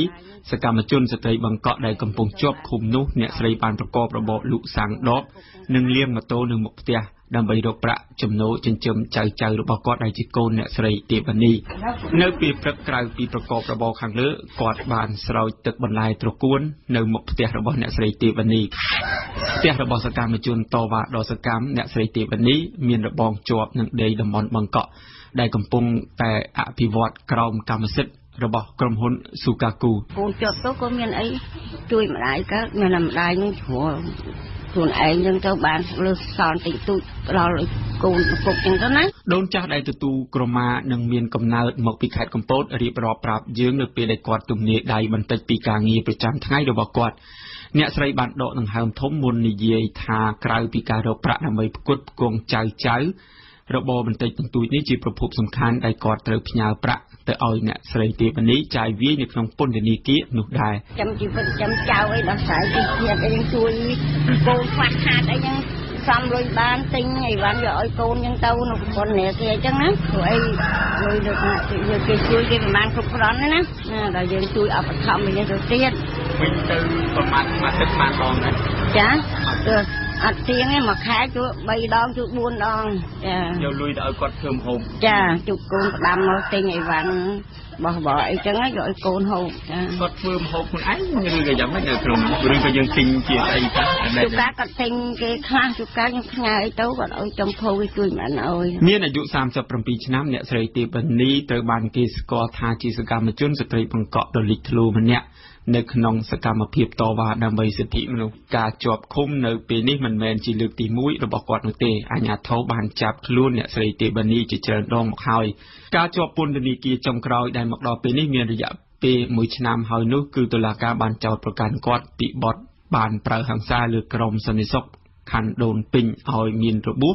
កាលពីឆ្នាំ2013ស្ត្រីដែលធ្លាប់ទទួលបានពានរង្វាន់ស្ត្រីឆ្នើមរបស់អង្គការ Vital Voice នៅសហរដ្ឋអាមេរិកអ្នកស្រីទេវ៉ានីត្រូវបានតុលាការផ្តន្ទាទោសឲ្យជាប់ពន្ធនាគារ2ឆ្នាំកន្លះ មិនថាសង្គមស៊ីវិលអ្នកការពារសិទ្ធិមនុស្សជាតិនិងអន្តរជាតិមួយចំនួននោះទេដែលបានចាត់ទុកថាការជាប់ឃុំរបស់អ្នកស្រីទេវនីជារឿងអយុត្តិធម៌ម្ដាយរបស់គាត់គឺអ្នកស្រីស៊ីហៀបក៏បានយល់ដូច្នោះដែរយល់ថាការជាប់ឃុំរបស់កូនស្រីគាត់ជារឿងអយុត្តិធម៌ណាស់ខ្ញុំផងគឺកូនខ្ញុំមិនបានប្រព្រឹត្តឧបពាក្យឆ្លាតខណ្ឌដែលចោទកូនខ្ញុំទេព្រោះកូនខ្ញុំជាស្ត្រីកូនខ្ញុំមិនអាចវ័យបរោះបានទេតូចចិត្តនោះតូចពេកទៅមិនទៅលោកនោះខ្ញុំបងគេឆ្លាច់ជូនទូគេមិនក៏អត់ព្រមលេងដល់ដឹងបងយ៉ាងម៉េចទៀតខ្ញុំបងខ្ញុំមិនទៀតទេតាំងសាលាការក៏បងដែរក៏មិនលើកលែងឲ្យថ្ងៃខ្ញុំសល់ស្រកឲ្យលោកខ្ញុំនៅនឹងគិតអ្នកស្រីទេវនីមានកូនប្រុសស្រី2នាក់កូនទាំងពីររបស់គាត់មានអាយុ16ឆ្នាំម្នាក់និង15ឆ្នាំម្នាក់កូនរបស់អ្នកស្រីទេវនីរៀនថ្នាក់ទី6កូនស្រីបងរបស់គាត់មានសុខភាពមិនល្អនោះទេអ្នកស្រីស៊ីហៀបដែលជាជីដូននិយាយថាចៅរបស់គាត់មិនមានស្មារតីរៀនសូត្រនោះទេចាប់តាំងពីម្ដាយរបស់ពួកគេជាប់ពន្ធនាគារមកវាថាវានឹកដែរប៉ុន្តែក្មេងវាមិនដឹងធ្វើម៉េចថ្ងៃណាវាអារម្មណ៍វាល្អអញ្ចឹងវានិយាយប្រាប់ទៅថ្ងៃណាវានេះវាអត់និយាយអត់អីយើងដឹងថាខ្ញុំយល់ចិត្តពីថាកូននឹងវានឹកម្ដាយណាព្រោះវាយ៉ាងសក់មកសូវនិយាយអីអ្នកស្រីទេវនីមានផ្ទះនៅក្នុងតំបន់បង្កក់មុនមានចលនាតស៊ូប្រឆាំងគម្រោងវិនិយោគតំបន់បង្កក់នេះអ្នកស្រីប្រកបរបរលក់ដូរនៅក្នុងផ្ទះម្ដាយរបស់គាត់និយាយថាពីដើមឡើយជីវភាពគ្រួសារអ្នកស្រីទេវនីមានលក្ខណៈល្អប្រសើរស្វាមីរបស់គាត់គឺជាជាងឈើធ្វើតុកទូតែបានបែកគ្នានៅកំឡុងឆ្នាំ2013នៅពេលដែលអ្នកស្រីបានចំណាយពេលវេលាសឹងទាំងអស់ដើម្បីសកម្មភាពសិទ្ធិមនុស្សនោះអ្នកស្រីស៊ីហៀបនិយាយថាជីវភាពនិងសុភមង្គលកូនស្រីរបស់គាត់គឺអ្នកស្រីទេវនីបានបាត់បង់ដោយសារតែគម្រោងវិនិយោគតំបន់បង្កក់អ្នកស្រីទេវនីបានបោះបង់មុខរបរទាំងស្រុងចេញធ្វើបាតកម្មនៅក្នុងកំឡុងឆ្នាំ2008មកអូកូនខ្ញុំលះបង់លែងគិតជីវិតអស់ហើយហ្នឹងរឿងជីវិតវាអត់គិតទេដើម្បីជួយរះជួយសង្គមជួយជាតិឲ្យខ្ញុំនឹងអនុញ្ញាតធមកូននឹងនៅធំទៅចឹងដឹងពេលអីនិយាយកើតនេះសូមជម្រាបថានៅឆ្នាំ2007បរដ្ឋតំបន់បង្កក់បានទទួលដំណឹងពីការអនុញ្ញាតរបស់រដ្ឋាភិបាលឲ្យក្រុមហ៊ុនស៊ូកាកូអ៊ីនរបស់លោកអង្គញាឡៅមេងឃឹមវិនិយោគរយៈពេល99ឆ្នាំលើផ្ទៃដីជាង100ហិកតានៅក្នុងសហគមន៍បង្កក់ចាប់ពីពេលនោះមកក្រុមហ៊ុនបានផ្ដើមបូមខ្សាច់ពន្លិចបឹងនិងបានបណ្ដេញប្រជាពលរដ្ឋប្រមាណជា4000គ្រួសារចេញពីទីនោះការចម្រូងចម្រាសយ៉ាងខ្លាំងរវាងអាជ្ញាធរនិងសហគមន៍បង្កក់បានធ្វើឲ្យផ្អើលទីក្រុងសឹងរាល់ថ្ងៃពីព្រោះពលរដ្ឋមិនពេញចិត្តនឹងសំណងដែលទទួលបានជាពិសេសការបង្ខំរបស់អាជ្ញាធរនិងក្រុមហ៊ុនការនោះអ្នកស្រីទេវនីបានចេញមុខតវ៉ាម្នាក់នៅក្នុងចំណោមសកម្មជនស្ត្រីបង្កក់ជាច្រើនអ្នកមុនវាលក់ផ្ទះហ្នឹងវាលក់ចាប់រួយវាបើកលក់អីវ៉ាន់ពេញផ្ទះដល់ពេលឬអាជ្ញាធរគេថាដេញក្រុមហ៊ុនគេថាដេញបង្កក់នឹងចេញលះបង់ចោលអីវ៉ាន់អស់លីងដើម្បីចេញតស៊ូរហូតអីវ៉ាន់ដែលកំពុងតែលក់ហ្នឹង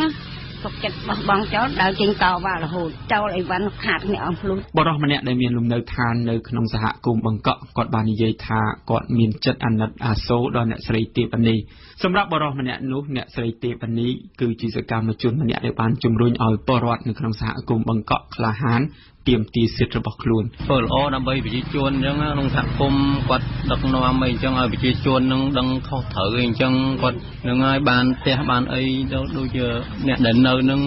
ពង្រឹងទៅឲ្យរឹងមាំកុំឲ្យគឺថាប្រឹងប្រែងឡើងទៅផ្ទះយើងដីយើងអញ្ចឹងយើងប្រឹងទៅគាត់អប់រំយើងអញ្ចឹងហើយគាត់និយាយទៅគាត់ខ្ញុំដូចឃើញគាត់ដូចជាមិនខុសស្អីផងនិយាយទៅតវ៉ាតអីហ្នឹងដូចគាត់និយាយថាជួយគ្នាធម្មតាអ្នកមានបញ្ហាគាត់តែងតែជួយអញ្ចឹងគឺការចាប់ខ្លួនរបស់គាត់ហ្នឹងគាត់ទៅជួយគេដែរក៏ពិតទៅចាប់ជាប់ឥឡូវហ្នឹងគាត់ទៅជួយអ្នកដែលជាប់មុននេះដែលពួកសិទ្ធិមនុស្សពួកអីនេះខ្ញុំមិនដឹងថាណានេះសិទ្ធិមនុស្សប្រហែលអ្នកនេះអ្នកស្រីស៊ីហៀបដែលមានស្បែកជ្រុះជ្រួញនៅពេលនិយាយដល់កូនស្រីរបស់គាត់សឹងទប់ទឹកភ្នែកមិនបានអ្នកស្រីចង់ឲ្យអ្នកស្រីទេវនីបានចេញពីឃុំមកមើលថែកូនគាត់បានលើកដៃសំពះប្រមុខរដ្ឋាភិបាលនិងអង្គការសិទ្ធិមនុស្សឲ្យជួយអន្តរាគមន៍ឲ្យសកម្មជនស្ត្រីបង្កក់អ្នកស្រីទេវនីបាននៅក្រៅឃុំវិញពេលមានសម្ដេចហ៊ុនសែនហើយនឹងអង្គការសហជីវជាតិមានតែ2នាក់ទេដែលអាចជួយកូនខ្ញុំបានអាចរកយុត្តិធម៌ឲ្យកូនខ្ញុំបាន